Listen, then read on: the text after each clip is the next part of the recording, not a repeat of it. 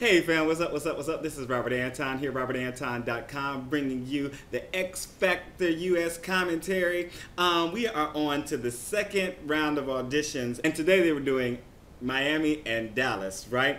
Quickly, I think I'm going to tell you guys how the show works. If you didn't see my last commentary, that's the first time you're seeing it. X Factor US, if you have not seen British X Factor, it happens like this. They audition in front of 4 judges, and between today I think it was like 5,000 people in the audience, so they have the judges and the audience that they are auditioning for. If they get 3 yeses, they go through to the next round, and once everybody's chosen for the next round, they'll be split into 4 categories, and each judge will be mentoring a category. The prize is a $5 million contract with Sony Records and a starring role in a commercial that'll be playing at the Super Bowl. So, you know, it's a pretty big prize. And yeah, so I'm gonna get on to the rest of the commentary. So they started this day 2 basically auditions in Miami, right? And they said there were 5,000 people that showed up in the audience, you know. And first up was Ashley Rose.Sansone. She was 27, and she just started out, she was like me. I mean, she was a chatterbox, but she was just going on and on about crazy stuff. I think, yeah, that does sound familiar. But I thought she was very funny personally, but she just didn't have much of a voice. So, you know, of course they passed on her. Next up I have Simone. Dixon, she was 34, and they showed a small clip of her, and she was just bad. It just didn't look good. I just put in my notes, was bad. Next up was Kanan Road, a group, and these are some clips that they were showing, and I actually thought that they had a nice little sound, but they passed on them. They did not get put through. They had the Dreamgirlz with a Z, and they only showed a few seconds of their clip. But it was just funny because like they only sang for a few seconds, but they showed more time of like their brother or cousin or whoever he was going off about it. Like, they should have gone through it. And he was, I mean, this man was upset. Like he was like ready to like go kill them, right? They had Gloria Estefan come out. She came out outside and made an appearance and like tried to hype up the crowd and stuff like that. So that was nice to see. Next up was Caitlynne. She was 16. She did Firework by Katy Perry. I thought she had an okay voice, right? And she played the piano herself. She played the track, you know, but the track was of her playing piano. But she didn't make it through. And she was just unconsolable. She was just like crying and stuff and breaking down and please don't pass me up. So finally Paula went up to her, you know, and tried to console her a little bit and was like, you know, LA was like, you know, this is where you like have to come back stronger next time and all that. And she wasn't hearing it, you know. She was just broke down, okay? Next up was Voss. He was 21, and he did Trouble by Elvis Presley. I thought he had a lot of style and pizzazz. What I wasn't crazy about was his voice. I was saying personally on Twitter, I said he kind of reminded me of Paul McDonald, because Paul McDonald had a very strange, character-y type voice, but it didn't seem to have a lot of range or anything like that. He kind of reminded me of Paul McDonald from American Idol, and I just wasn't crazy about the sound of his voice. Although his performance was good, you know, he did the dancing and stuff, you know, he owned the stage and all that. They actually put him through. So let's see if he's actually going to open up and if he's going to do a lot more. Yeah, I wrote in here, I said, why the drama after 3 yeses? Because they make this whole thing about you only need 3 yeses to go through, but then like they'll get 3 yeses, and then like on the 4th one they'll be like, you know, coming with the dramatic music and all this good stuff, like it really matters what the 4th person says. I'm wondering if once they corral everybody who has gotten through, you know, if they have too many or something like that, you know, do the 4s go first and then they choose between the 3s? I don't know. If anybody watches British X Factor, let me know if there's a difference, because I'm like, why in the world? You know, and another question really quickly, why do they give their commentary first and then they go back and they do votes? I mean, you know, it just seems redundant to me. It just seems like it's just taking up a bunch of time. And generally by a person's commentary, we know how they are going to vote. So they should give their commentary and vote. Give the commentary and vote. Give the commentary and vote. You know, at the same time, instead of going through all 4 and then going back to get their vote. It just seems kind of strange and redundant to me. Next up, I have Ashley Deckard. She was 14 and she was a ghost hunter, right? She did Pricetag by Jessie J. And I wrote she was just kind of a karaoke type singer. You know, she could carry a tune, but it just wasn't great. But the funny thing is, after she left, you know, because they were saying, could she bring the ghosts and all that, they made this whole thing about the lights going on and off and, you know, people being really strange, you know, and like she had really brought ghosts into the place or something like that. So it was entertaining. It was an entertaining bit because there wasn't a whole lot of seemed like to be talent going through at the time. Next up, I have Kevin Martin. He was 54. He did Beegees.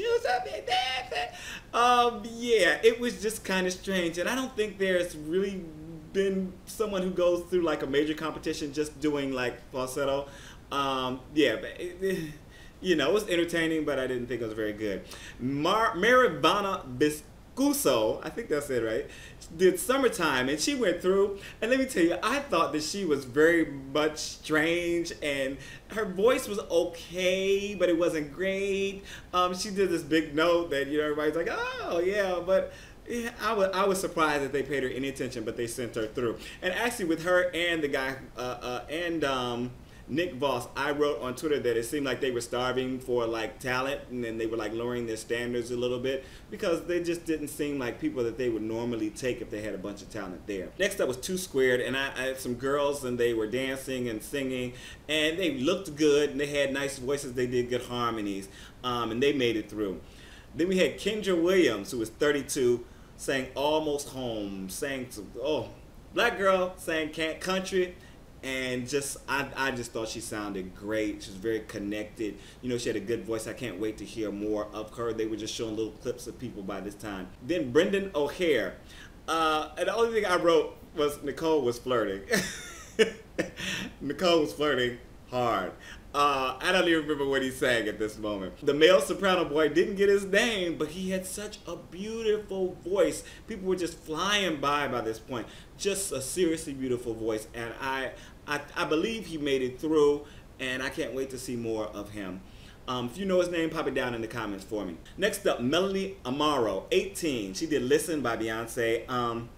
She had the audience on her feet, and I wrote with good reason. She had a crystal clear voice. She had great placement. She was comfortable on the stage. She performed the song without overdoing it. Everything was just perfectly in place. I wrote that she was might near, my grandma said might near, she was might near perfect. And I just, oh my God, Nicole was crying. You know, all the judges was like, you know, you are the reason why we, you know, do this show, blah, blah, this and the other, because she was really phenomenal, and I can't wait to see more of her. So next we went on to Dallas. And first up was Johnny Rodgers. He was 17. He did an original song, which I keep telling you guys, do not do an original song. I guess he made it all the way through with an original song. But he had a decent voice. He had a solid, decent voice. He was kind of quirky, kind of goofy and stuff like that. But he just did this original song, which was not very good at all. The song wasn't good, you know. And if he'd have done a cover and done a decent job, he might have made it through. When you do a big competition type thing, do something where you can quickly be compared to that artist, favorably or unfavorably. But somebody can quickly say, oh, they have this. Oh, they might be able to do this. Oh, I hear this in their voice. Because if they're listening to this original and it's bad, they don't have the time to tick off all these things in their mind and say, well, maybe, oh, well, if I was a judge at that point, I would have been like, can you do something, you know, that you know well, that you know that's not an original? Because I believe that he would have gone through if he wouldn't have been doing an original song. That's just my 2 cents. And that's what you came for. Yeah. Dylan Lawson was 18. And he said he sold his truck to come and perform. And I thought this boy was going to sing Country Down. He started trying to rap and was just absolutely terrible, just horrendous. And I don't even know why they let him up on the stage. For the comic factor, this boy was so bad he wasn't even funny. Yeah. So Michael and Michelle, a couple I suppose, they got up and they did. I think they did Need You Now. I didn't put it in the notes, so I think they did Need You Now. And I just remember that they both had very decent voices, kind of big people, heavy set. But I thought they had very decent voices until they were kind of wobbling when they got to the harmony and whatnot, you know, when they were singing together. But I thought that they both had very decent voices, very, very, very nice, decent voices, you know. But they didn't make it through. Curtis Lawson was 19. I thought he was funny. He was doing this thing. It sounded like he was trying to do like like a vocal fry or something like that. But he was also doing this thing, and it sounded to Paula said it sounded like a vacuum cleaner. I thought Nicole was gonna say it sounded like a vibrator, because that's what it sounded like. And I thought she was just on the precipice of saying it too, but she didn't say it. Next up we had Dexter Haygood. He was 49, and you know, he was talking about how long he's been performing, you know, and they didn't tell his whole story up front. They let him sing first. And I thought he had the crowd going and stuff. He's doing this thing. And then Simon called him a tribute act, because he's doing James Brown. You know, and he got up and did his thing, and it wasn't great. It was okay, but he had the crowd all up and stuff like that and doing everything. So they had him do another song, and they cut to commercial. You know, there's like I was thinking maybe he didn't have another song or something like that. So he did another James Brown song. He did It's a Man's World. But he had a lot more, I don't know what it was. It was like he had a lot more empathy. He had a lot more feeling. He had a lot more emotion behind it. So he wasn't just singing and performing the song. He was actually feeling it and giving everything that he had. And because of that, he went through. How far he's going to go, I don't know. But he did have a good, solid voice. He's an older guy. And, you know, Paula said, you know what, bring you. Don't bring James Brown, bring you. And what people want to see in this performance, especially if you already have a decent voice, they want to see what you create out of whatever music that you're doing. And I'm looking forward to seeing what he does. Next up, I have Caitlynne Koch. She was 21. She did Stop in the Name of Love as a ballad. Now, let me tell you, first when she walked out on the stage, L.A. Reid's eyes popped up, and whoa, and I thought he's turning on the Mac he was talking to. He's like, you know. Yeah, I was like, okay, let's hit it now. But she actually had a nice voice. She had a lot of stage presence. She was so comfortable up there.